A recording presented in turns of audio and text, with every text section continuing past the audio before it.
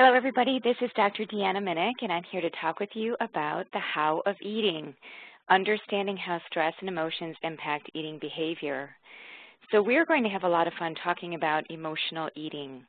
Truly, this is something that many people have in their daily life, something that they're confronted with and what they're really challenged by. And even for myself, my own personal journey has involved a lot of emotional eating. And so I have come up with a three-step process to really help with emotional eating. So in this presentation, we're going to talk about how these emotions come into our daily life and also stress. In a previous webinar, we talked a lot about stress and what stress does in the body. And so now that you have that good understanding, we're going to take it forward and start talking about food. So I also want to thank Harmony Hill Retreat Center because they're the ones that have sponsored this webinar for you. So if there's anything that you find very interesting in this presentation, please feel free to take that back to your healthcare practitioner and talk with them about the information and how that might be implemented for you specifically. This webinar is featuring only education for your own knowledge, for your own information, but it's not meant to be prescriptive. So if we look at eating, it really has many layers to it, doesn't it? It's physical because that's how we get food, and we take in food, we get energy after we've digested it. So eating is a very physical act, but it also has a lot of context around it. It's very social.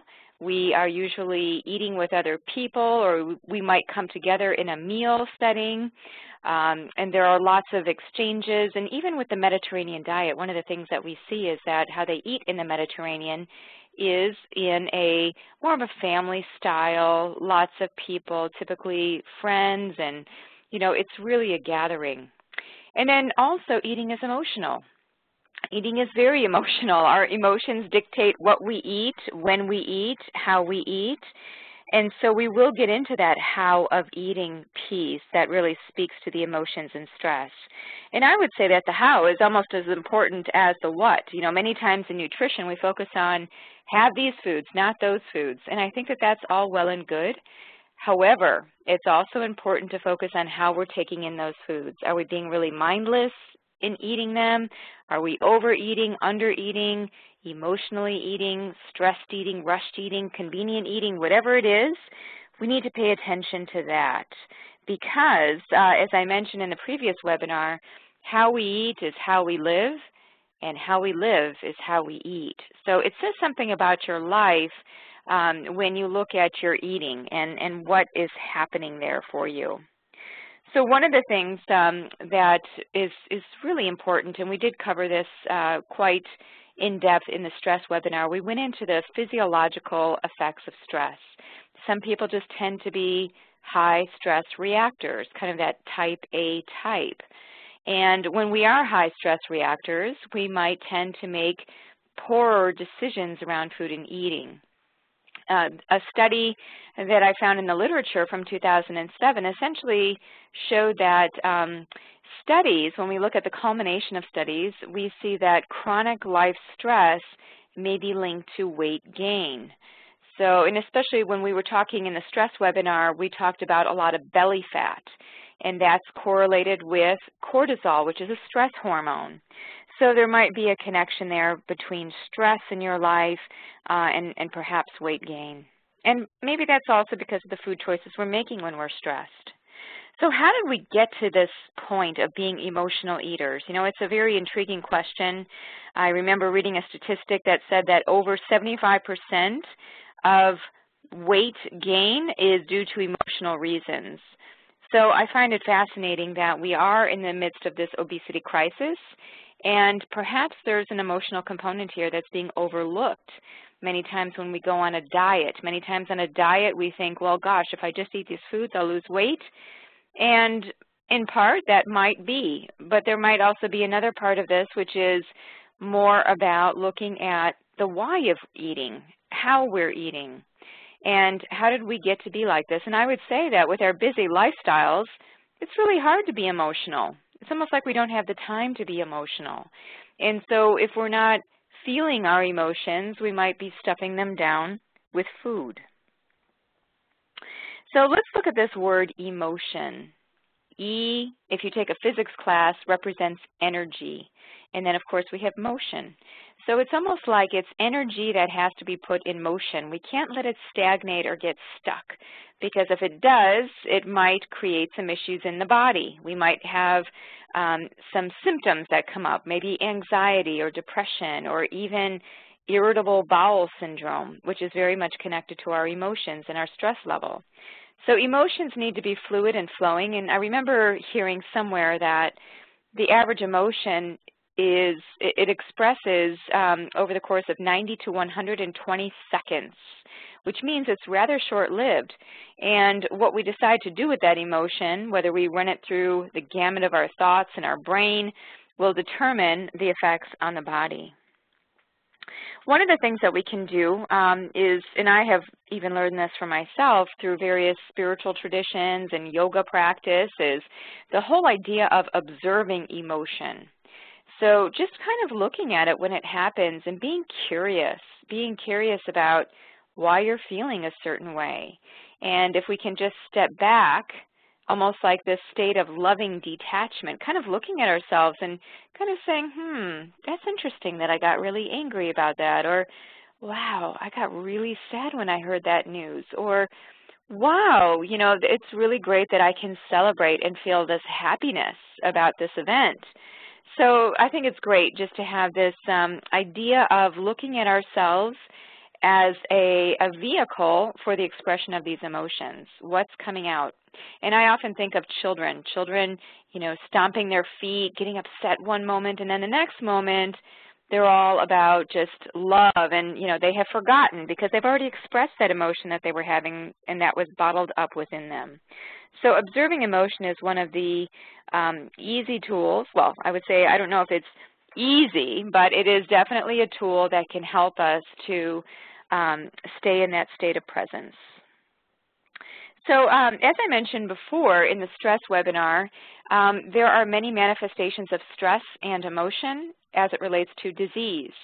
So it's almost like people will ask, well, what do I do? Do I just express everything I'm feeling every moment? Well, perhaps not so much. There might be a happy balance there. Studies show that when you have impulsive venting of emotions and repression, that they seem to have very similar effects. So we have this kind of volatile display of emotions, which isn't really healthy, and it can really tax the system. And it can also bring on this feeling of guilt or, you know, just perpetuate more emotions. And then on the other side, if we're not saying anything, that can also lead to repression of emotions. So both ways are not so good, which is why one of the easy tools that I do mention, and I do think that this is easier, is to make an emotional date with yourself. So when you are feeling really emotional, maybe throughout the day, but you're working and you're busy and you're doing things, it's like, oh gosh, this is really inconvenient. I just can't feel this way right now. Thinking about when you can feel it and making time, setting aside time to really be in that emotional space is, I think, really healthy. Also, there are studies that show that 1,200 people in this one particular study who were able to learn techniques to change their mind and their emotions as it related to managing stress and emotions that were coming through them tended to live longer than those who had not learned those same techniques. So if you are seeing the screen, you might be seeing a cartoon I'm showing with a man holding up different placards of faces. One is a smiley face, one is a sad face, and he's showing the woman across from him, who you would assume is his wife, and he's showing her these pictures, and he says, "You always complain that I don't know how to show my emotions, so I made these signs." So this is just some funny commentary perhaps on even the gender differences in emotions. You know, there is much talk about how men and women display emotions, having good emotional communication, emotionally intelligent communication is really important too. And how do we convey them? Because not everybody conveys emotions in the same way. How do we allow that communication to come forth in a way that it's received and can be properly dealt with? So one of my favorite books is this book, Molecules of Emotion by Dr. Candace Pert. And in this book, she talks about the whole field of what we would call psychoneuroimmunology. If we break apart that word, psycho meaning mind, neuro meaning nerves, immunology meaning nervous system. So this is the science of how the mind impacts the nervous system and the immune system. So it's, gosh, really breaking ground, and it's really where science is going. At least I have seen many more papers, scientific publications on this whole realm. So one of the things that she says in the book is anger, grief, fear. These emotional experiences are not negative in themselves. In fact, they are vital for our survival. We need anger to define boundaries, grief to deal with our losses, and fear to protect ourselves from danger. So we actually need emotions, right? It's not like we want to just cover them up. They serve a purpose. Anger propels us into some action. I think anger can be a good thing. And when it doesn't manifest as action, it can lead to rage or maybe turned inward into depression. Grief, we definitely need grief. And if we don't have the ability to release tears, we're not removing inflammatory cytokines. In fear, gosh, in our stress webinar, we talked all about the adrenal glands. If we don't have fear, how do we decide if we're going to fight or flee a situation if it threatens our survival? So all of these things are important. But now what is toxic? So now we talk about like where these emotions do become more negative. What Dr. Pert said in her book is it is only when these feelings are denied so that they cannot be easily and rapidly processed through the system and released that the situation becomes toxic. And the more we deny them, the greater ultimate toxicity, which often takes the form of an explosive release of pent-up emotion. So the problem is not the emotion, it's the buildup of the emotion. And then it just expresses like a volcano, and it comes out. And this is the classic story of, perhaps you've heard about the husband, wife, or partners that get upset by small things that happen within the house, like getting upset about the toothpaste cap not being on. It's not really about the toothpaste cap. It's more about the dynamic that hasn't been addressed, that's underlying that exchange. So one of the things that I have seen in the literature is that it's really important to identify what we feel. And if we don't identify what we feel, then we can't solve it. We can't really come to a closure or a place of feeling comfortable with the emotion. So one of the easy tools that you can use, and I'm really focused on tools in this webinar, what you can do, because it's not really a very inviting place to be when we are feeling very emotional and then our eating is affected. It could, again, it could lead to changes in our body weight, in our disease state, and so we need some general tools. So this tool that I'm showing here is called a feeling wheel. If you just Google feeling wheel, you'll find it. And essentially, it's a great tool because you look right in the middle and you see some very generic emotions like mad, sad, scared, and joyful, and peaceful, powerful. And then from there, you can kind of tease it out a little bit. So instead of saying that you feel sad, is it really sad, or is it depressed? Is it lonely? Is it bored? Are you tired? And so teasing out that emotion specifically and saying, okay, what is it exactly that I feel? And the more that we can define it and really get into that space and, again, be curious, I think it can show us many things. Now, whenever we, if you think about it, when children are growing up and they're expressing emotions and they're having an outburst in the grocery store or wherever, it might be very uncomfortable. And some of the messages that we might get as a result of our upbringing and even as an adult is to be quiet, to get over it, stop crying. And here are some of the phrases that I have here, so I'll just read some of these. Get it together, carry on, just keep busy. Now here's a very popular one, especially for grief. Time heals all wounds. Keep a stiff upper lip. Stop crying or I'll give you something to cry about. Calling somebody crybaby, and just get over it. So when we have these programmed messages in us, it really doesn't make for a very good, conducive relationship with our emotions. We almost feel like they get in the way. Like, aren't we strong enough to get past these emotions? Well, the emotions I see as messengers. They're a calling to something that can be much deeper. Now, typically what happens with feelings is we don't really feel them, we just talk about them. We try to intellectualize them, and that's one of the ways that we evade really dealing with emotions and emotional eating is we just kind of intellectualize and say, well, you know, I really shouldn't feel like that because this is what I see in the situation, and we start bringing our intellect into it, but feelings are not intellectual. They're much more visceral. They're more of the body. So the two don't really go together all that well. If we just express those emotions, maybe do something bodily or through writing, journaling, reflecting, talking with a friend, and then processing that somehow, maybe going even for a walk, that might help us to actually feel them. We might start crying rather than just talking them out and trying to put them to rest, put them in a box. Right? And that's where most people feel comfortable with their emotions. So typically the ways that we repress our emotions, many different ways, but we're focused in this webinar about emotional eating. But there are other ways. We might overeat. We might drink lots of alcohol.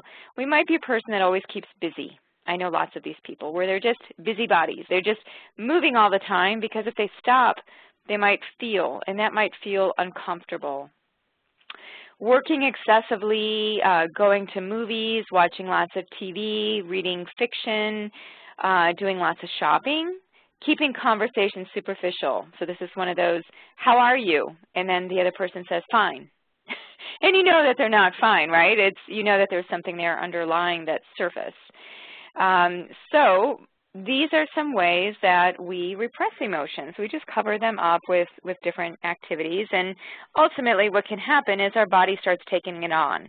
So we might start to feel more fatigue, we might feel depressed, we might just not talk about our feelings at all, we might start to blow up over minor things like back to that toothpaste cat, or we might even have some stomach sensations, gut sensations, changes in bowel habits, and even increased eating, because eating makes us feel comfortable, especially when we're eating things we like, and as a result, we don't have to think about all those emotions. So what I'd like you to do at this point, I want to do a little hands-on kind of an applied activity here, and I've got two columns of emotions. I have on the left a number of things that most people would enjoy having that sensation of. So you can choose one of those, whether it's unconditional love, gratitude, joy, bliss, feeling satisfied, content, courageous, peaceful, enlightened, and generous. And if you just put yourself in that emotion for a second, even think about something that would lead you to feel one of these things. Sometimes we have to go back to a memory.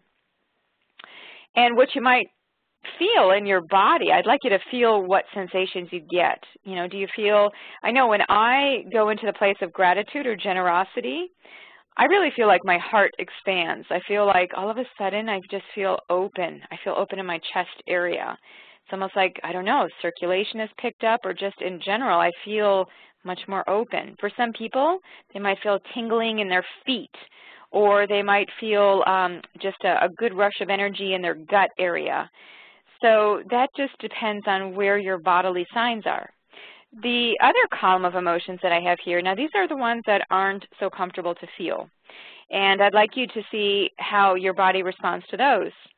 So you can choose jealousy, rage, anger, grief, embarrassment, guilty, pride, despair, fear, and neutrality. So if I just pick any of these, and let's just say I take embarrassed, I almost feel like this collapse in my neck and my chest area, feeling embarrassed, you know, feeling that sense of, you know, hanging the head, feeling like you just want to hide. So it's almost contraction rather than what I've just felt with the expansion of gratitude and generosity. So you can see how these emotions might impact your body, just even posture, and also symptoms. So what is emotional eating exactly? What is stress eating? This is where we start eating instead of feeling, or maybe we have negative feelings about eating. I know just even working and coaching people, what I have seen is that people just feel sometimes very fearful about what they're eating. And so, yeah, there's a lot of emotion around the whole experience, and we can't avoid eating. It's something we have to do every day. And so what are we bringing into those experiences? And on average, we're making about 200 decisions on what we're eating, how much we're eating, with whom we're eating, where we're eating, and all those questions in our food and eating experience. So it can be very emotionally taxing. So I really do think if we bring it back and say, well, how did we get here? I do think that in part we have these busy lifestyles. We don't have time to feel, and what is valued in our society is not so much the heart, but the brain. And it's all about the intellect. How smart are you? And what kind of degrees? What are your credentials? Rather than really focusing on somebody's emotional health. We often think about mental health from the standpoint of being cognitively sharp, mentally sharp, right? I think many people are also out of touch with their bodies. They don't have a good sense of how they feel, and they're not connected to their bodies very well. They don't have good bodily awareness, so they're not really in tune with when they're feeling emotional. And also, it's just safer to block feelings with food than to feel. So we just drive those emotions down into the body rather than up and out. So modern day eating is definitely, it's got all the qualities of setting us up for something really stressful and emotional, right? Because it tends to be very mindless, tends to be excessive, many times just doing it on autopilot. And we're not really in touch with our physical body needs of when we're hungry. And so, and when we're stressed, gosh, you know, one of the first things that we do is we reach for something that is going to taste good. So being on the run and living these convenient lifetimes, you know, it's pretty, it is stressful, and it's almost like we're trying to accommodate the stressful life into the eating experience, and that looks in different ways. And I'm showing a picture here on the screen of the steering wheel, where there's a little contraption to hold a convenient processed food on a little encased fabric on the steering wheel of a car, so that it can be very easy to eat while you're driving. Well, that's not optimal, right? Dashboard driving, that's not really what we want to do. That's not putting us in bodily awareness by any means. Now, emotional eating would not be an issue per se, but it's connected to so many things that aren't healthy. It's connected to eating more, and it's connected to also having more of a negative emotion after we actually engage in an emotional eating event. So we seek out this whole idea of emotional eating on some level because we want some distraction. It doesn't feel good to express that emotion. And if we were reaching for broccoli and kale and, you know, good healthy foods and vegetables, then perhaps it wouldn't be such an issue. But typically people are not eating those foods. They're eating high energy, low nutrient foods. They're eating cake and ice cream, salty, high energy dense foods like chips and soda, and sweets. You know, these are the things that make us feel better. So those are the things that typically get eaten when people are feeling emotional. So what are the other variations on emotional eating? Social eating, lots of fixations, phobias around social eating or feeling pressure there. Some people feel very bored, and so then they just start eating because there's nothing else to do. Cravings. Cravings definitely have to be mined so that people can figure out what's really going on there. Why am I craving certain foods? And why do I have this feeling of stress? And how is that impacting my eating? Many times people experience emotional eating because they are on a diet. And the diet in and of itself creates the stress because you feel like you're deprived. You feel like you're in a box, like you're not free. And so people actually can experience even more emotional eating when they are restrained and they are on a diet. So there's this study, which was published in 2006, that showed that restrained eaters, meaning that they were on a diet of some sort where they couldn't eat certain foods, versus non-restrained eaters had greater emotional responsivity, greater neuroticism, greater anxiety, greater depression, and lower self-esteem. So more restraint, and if we feel like we can't eat certain things or we have to do something so strictly, we might actually have to keep ourselves in check on the emotion side. When we look at people with various eating disorders like binging or just even anorexia, bulimia, think of all of these things. This study in particular was looking at bingers and showed that bingers experience greater fluctuations of anxiety and depression than people that don't binge. So there is an emotional component here in eating disorders, at least in this study. Overweight individuals experience greater fluctuations in anxiety, hostility, and depression than people that were normal weight. So maybe this could be telling us that emotions play into this. Now, I mentioned that people usually engage in emotional eating because it makes them feel better.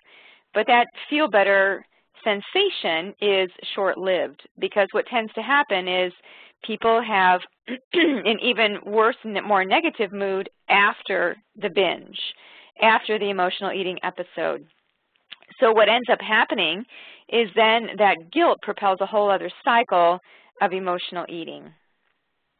So let's spend some time, our remainder of the time together, really focusing on 3 steps to combat emotional eating. I think this is where really the juicy stuff is. You know, what can you do about it? I mean, we all know that we have emotions, so how do we actually work with them? So again, these are the 3 steps that I've come up with that have helped me with my own emotional eating, which really stemmed back to my teenage years, when I felt like I couldn't have certain things, and so I started eating emotionally. I started binging, and I felt like I needed to find a way out of this. And so I spent my 20s and part of my 30s even working on this. I really found myself through food. It became a conduit of personal growth for me, and this is what I teach through my food and spirit business, is really how do we mine the depths of who we are through the food and eating experience.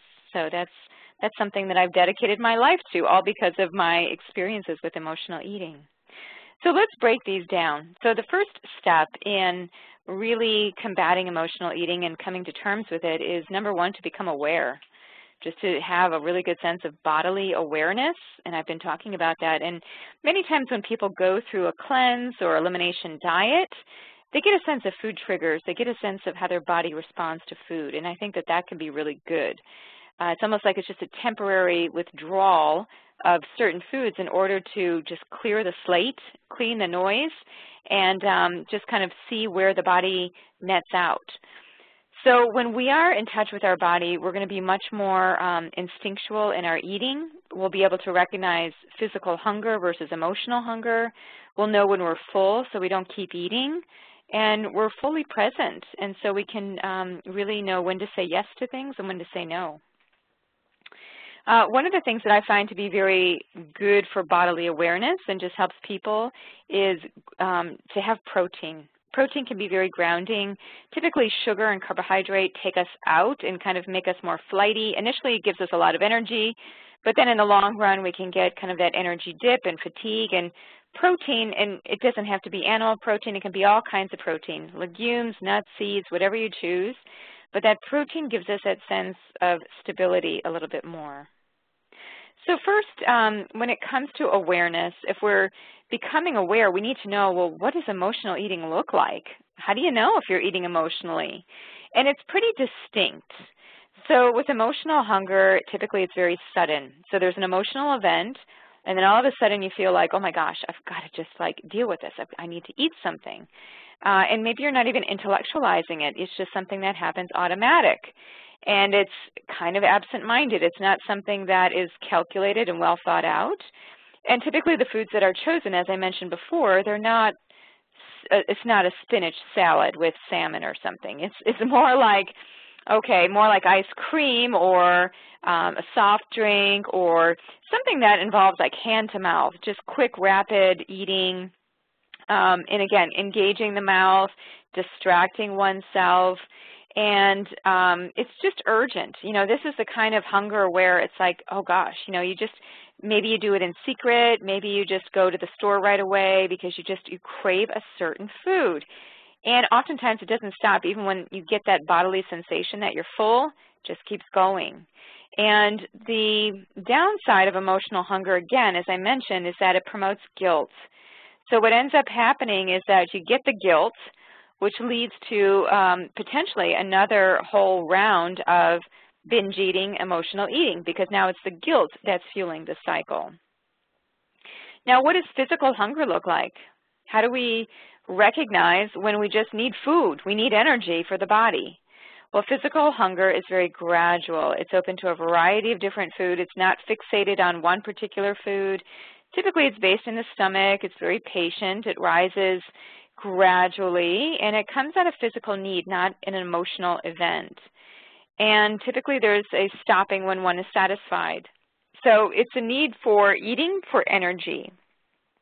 So physical hunger and emotional hunger, this is a good way for you to distinguish where you're at. And also, what are the choices that you're making? Are they good, conscious food choices for you in that moment? Boundaries, I think, I want to bring up a discussion about boundaries here as we're talking about the body and becoming aware of the body. One of the things that I work on with people is really the whole idea of boundaries. And many times we don't have a good sense of our boundaries as it relates to our relationship with food and eating. And what is a boundary? It's a limit to how far we can go with comfort in a relationship. It is the barrier or the line that we draw where my physical and psychological space are and where they're separate from somebody else. And what I have seen is that many times people just lose their sense of boundaries with food. And so they just they cave into social settings that may or may not be good for them to engage in certain foods and eating. They don't have a good sense of just knowing what serves them because they don't have a good sense of their body. And if they have a good sense of their body and they're bodily aware, then they have a good sense of those boundaries. So if somebody has an issue with boundaries in eating, it might look different. It might manifest in different ways. It might be that somebody says, oh, I have difficulty saying no.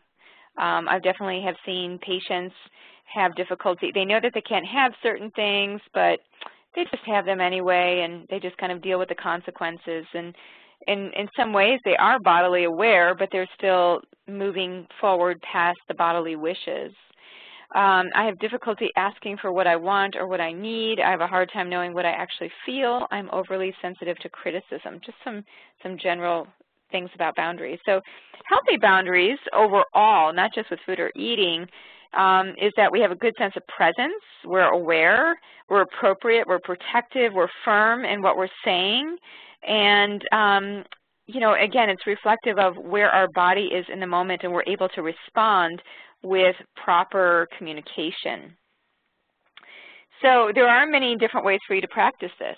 You know, here are some situations where we might cave and not really be in tune with our sense of awareness. So here are some 3 situations. So the first one is your grandmother offers you a piece of homemade birthday cake. You know that if you eat it, you're going to have joint pain afterwards and won't be able to work for at least 2 days. So what do you do in that situation? How do you cultivate boundaries? How do you learn to say no or create some alternatives? Here's another situation. Your friend has started following the Atkins diet and feels great. He wants you to get started on it, but your doctor wants you to be on a vegetarian diet. What do you choose for yourself, and how do you talk with your friend? Right? We're always put in situations where we have to form a boundary or form really a response based on what we know about ourselves, our health, and our body. And really being the judge of that rather than just to be swayed by everything on the outside without really having a good sense of being grounded in bodily awareness. And then a last situation here is a friend you haven't seen in a long time invites you to her favorite restaurant, which you are familiar with. You know that the restaurant has a limited number of healthy items. The menu listings available are those that have mixed healthy items. How do you handle the situation when you know that you're going to go to a restaurant that won't have options for you? So again, it's just another way of how you can be creative through your sense of bodily awareness. How do you take that situation and transform it? Maybe you make a recommendation for a different restaurant, or maybe you eat more ahead of time.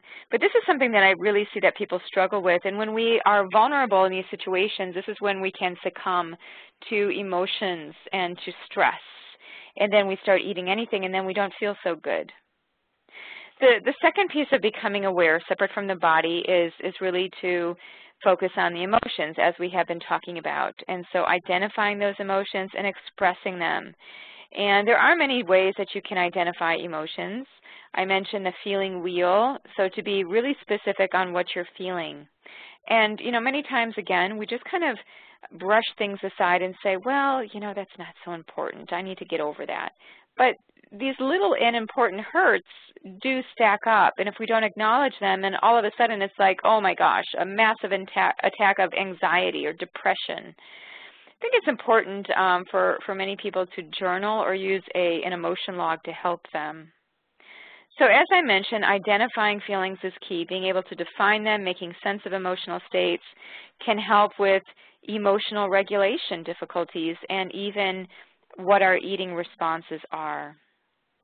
So in general, if you start doing some work on emotions, you start finding out there are different schools on this, but there is this school in looking at kind of the psychology of our emotions and kind of bucketing them into two different camps. That's either part of, it's a love-based emotion, or it's something connected to fear. So even anger, guilt, shame would all be connected to fear. So why, if we just look at the root, if we say, well, why do I have fear? Why do I have fear about this? What's really going on there? So our bodies take on emotions. You know, 60% of how we communicate comes through our body. Sometimes we don't even realize that we have certain expressions appearing on our face. It's just that, again, the emotions are so powerful and they just kind of come through. So to that piece, I wanted to mention, too, about flow in the body. That with emotions and becoming aware of emotions, allowing them to flow through us, one of the things that we can be thinking about is, when it comes to food, is making sure that we're adequately hydrated. When we're adequately hydrated, typically our hunger signals aren't as strong, and even fats and oils that are more flowing. We think of omega-3 fats. I spent a lot of time talking about omega-3 fats when we were talking about inflammation in a previous webinar.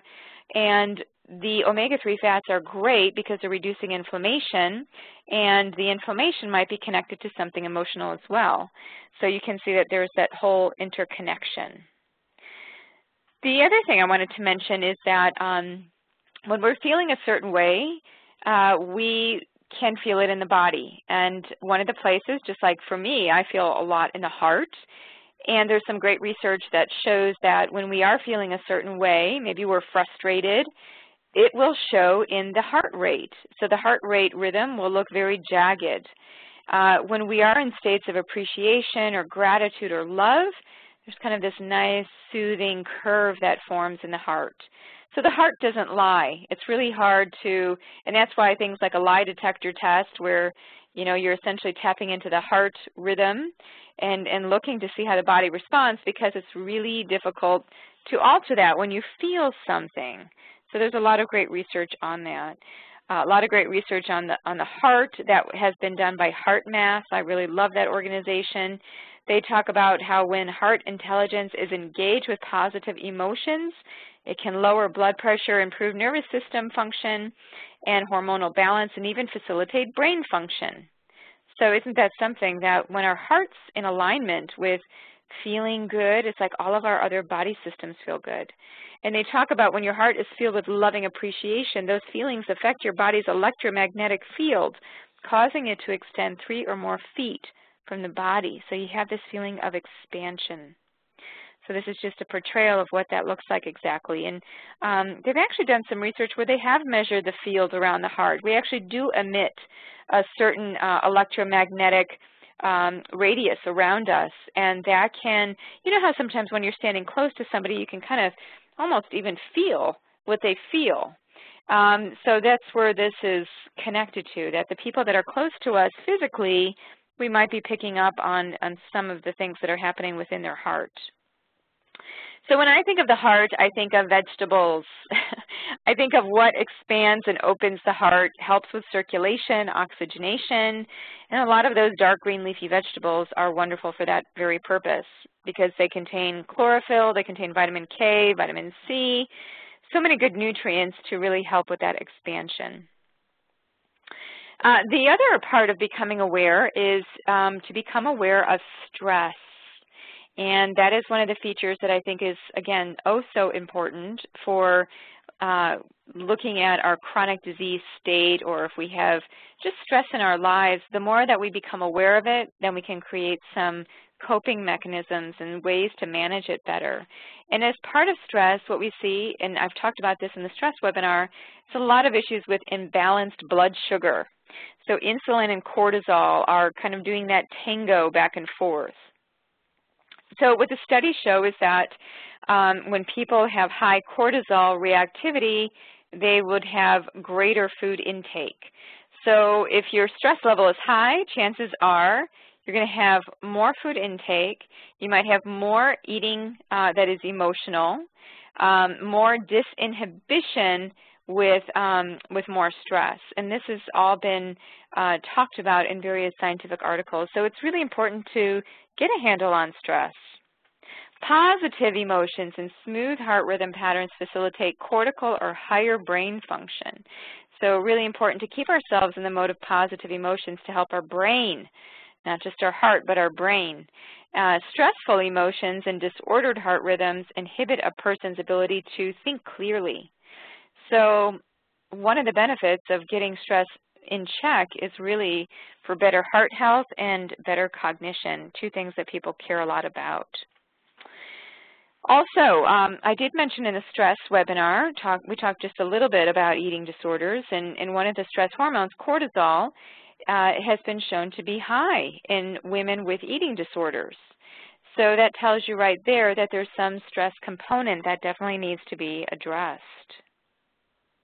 Cortisol and weight gain, and again, many times what we see, as I mentioned very early on when we first started this webinar, is that when we see a change in our eating, typically we see a change in our bodies in some way, right? And so, or our living. If we change our living, we change our behavior and habits, and we get perhaps we are in a stressful job. This increases cortisol. This can change our eating pattern, which can ultimately change our ability to gain weight or not. So cortisol in and of itself is a stress hormone, increases blood sugar and promotes weight gain. It converts protein to blood sugar, and it also leads to the loss of protein in the body. The protein starts to catabolize or break down, and so that becomes an issue because then we start to have more fat relative to muscle in the body. When we are relaxed, and this is good news, when we are relaxed, it helps to reduce emotional eating. So just doing some simple relaxation training has been shown to be effective in reducing emotional eating episodes, as well as depression and anxiety symptoms, and improving perceived self-efficacy for eating control, feeling like you really have control of the situation. We also know from this study that relaxation is more important than thorough chewing.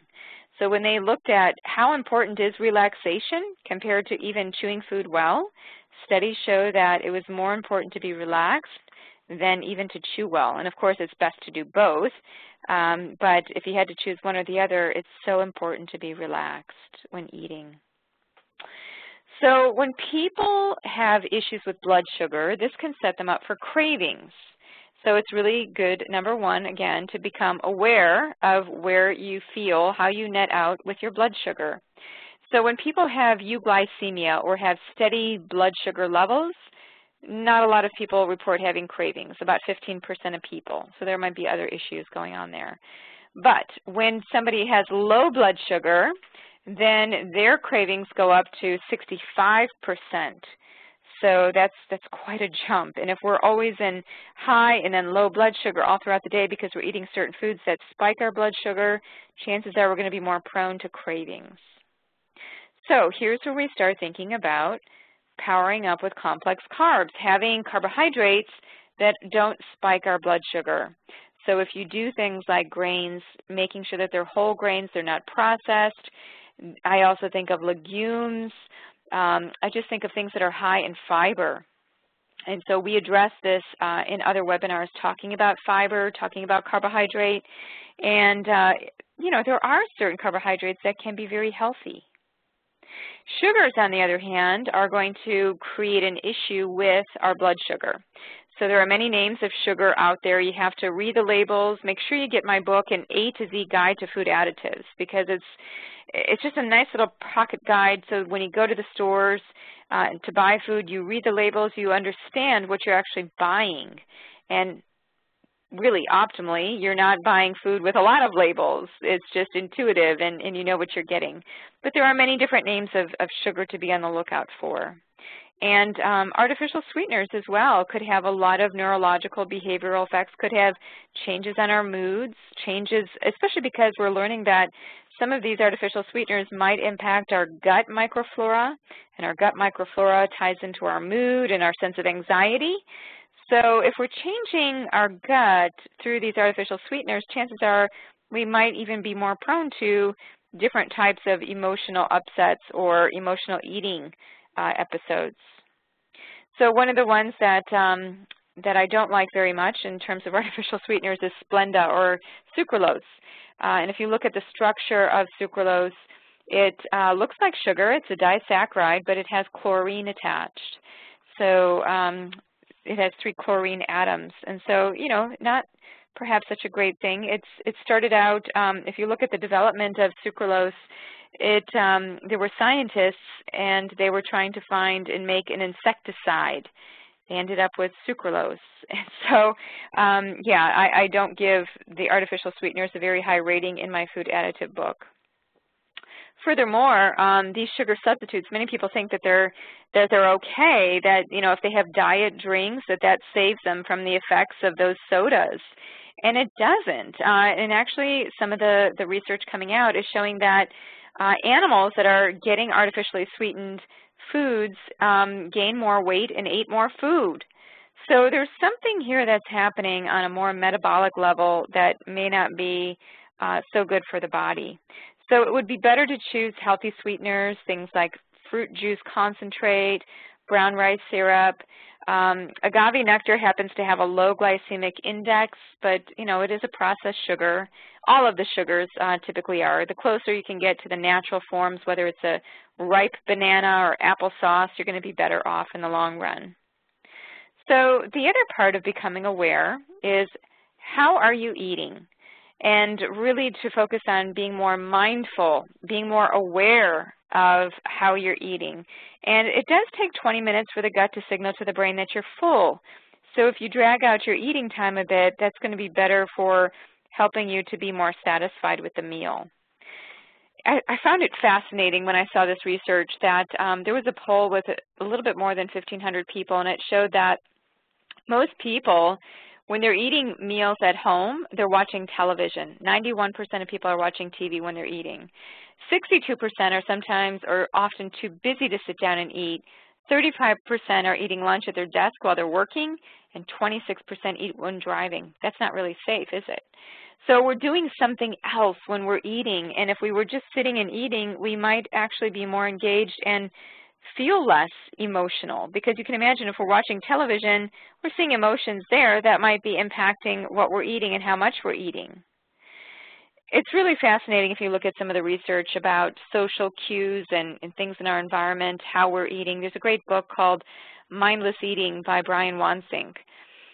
He did some research, and in this one particular study, they had people eating at an Italian restaurant. 5 minutes after dinner, 31% of people leaving the restaurant couldn't remember how much bread they ate, and 12% of bread eaters deny that they had any bread at all. So people think they eat 28% less than they actually eat, and this tells us that there is a degree of mindlessness in eating, that we're not really paying attention.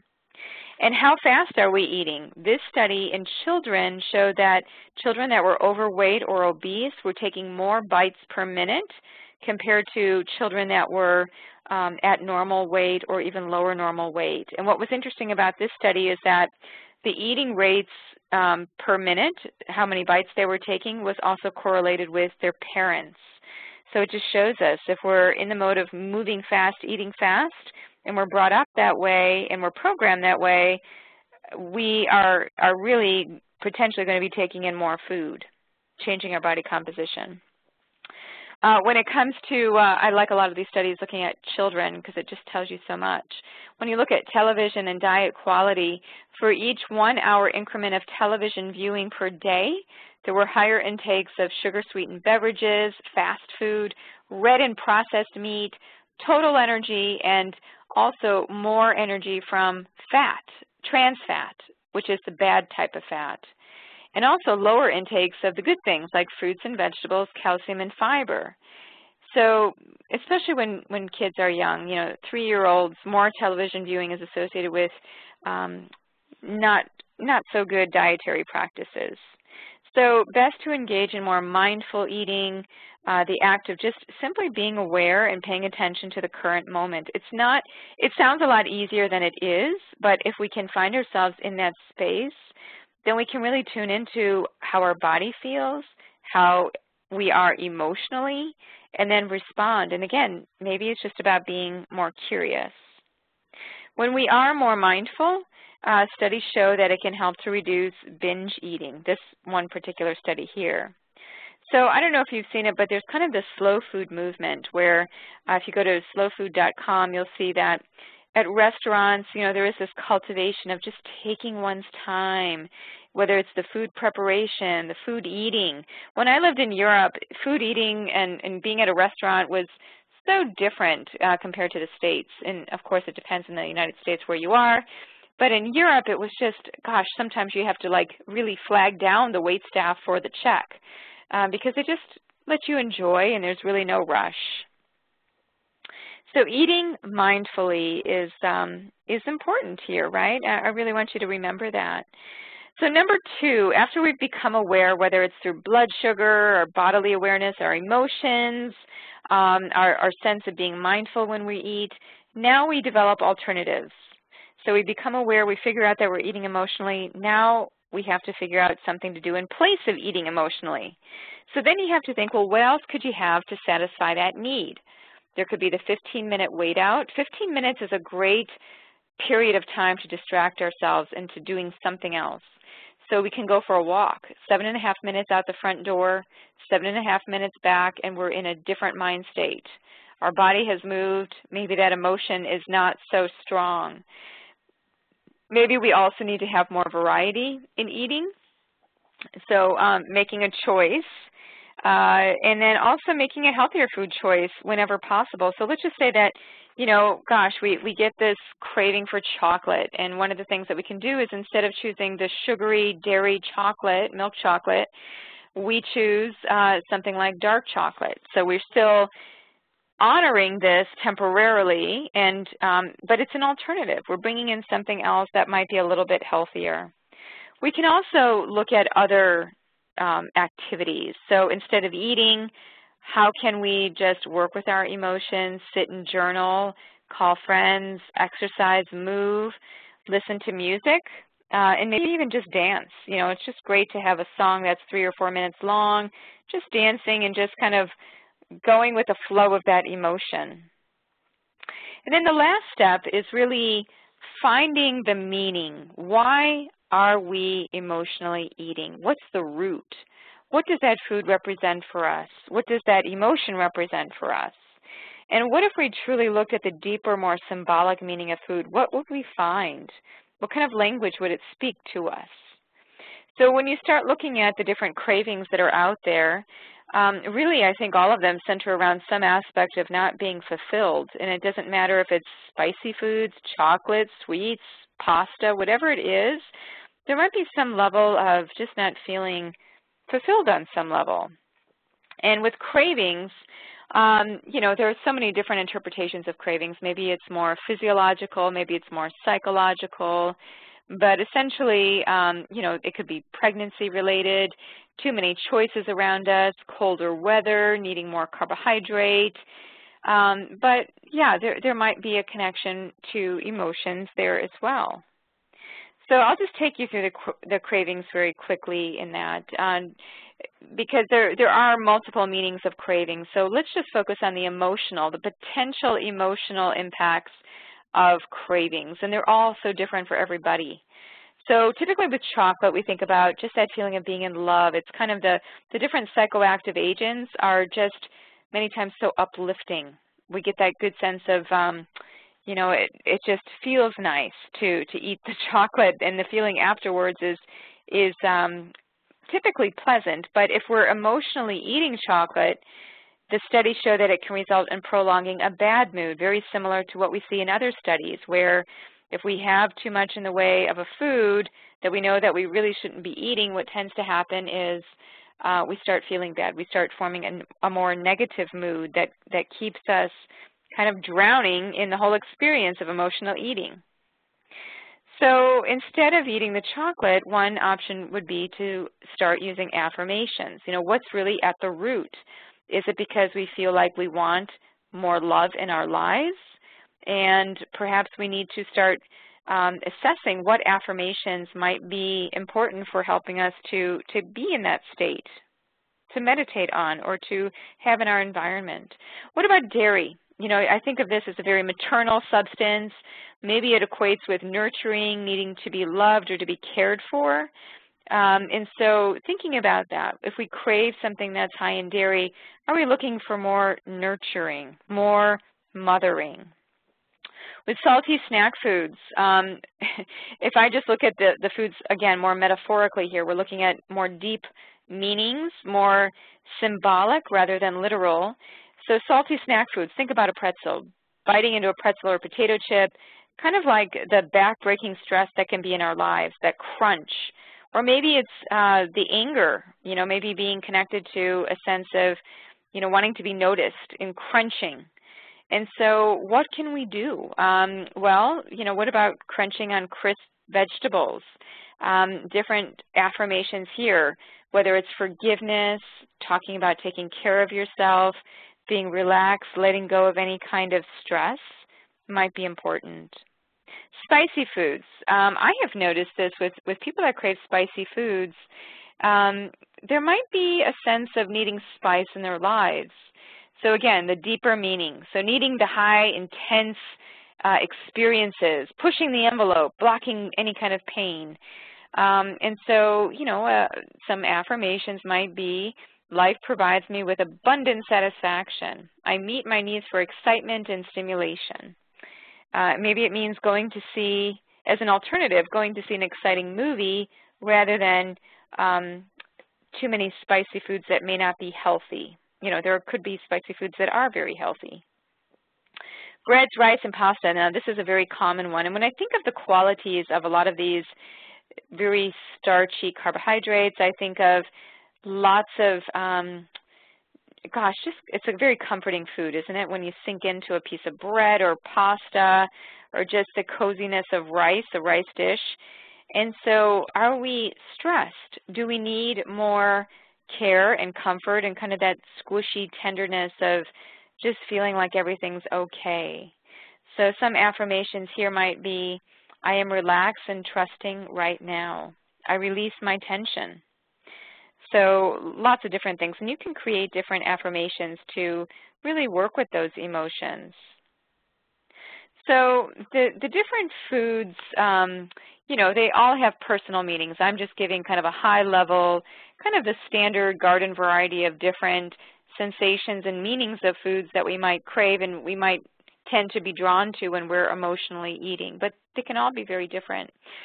So, you know, the sense of fulfillment that we might be looking for. Well, if we look at the symbolism of the lack of fulfillment, you know, we move over to trying to fill the stomach in order to feel more content. Or with hunger, maybe instead of quenching a bodily need, we are really looking for kind of the meaning of life hunger. We are hungry for something more. We're craving connection. We're craving warmth. We're craving depth, rather than just looking at craving a particular food. There might be something much more there. So I like this quote, and just to leave you with this, to bring us into the place of really reflecting now out and looking not just at nutrition, but really looking at nourishment. And that nourishment, every meal is really spiraling together the elements. And this quote from Sandra Ray, nourishment is certainly the least acknowledged of personal daily miracles.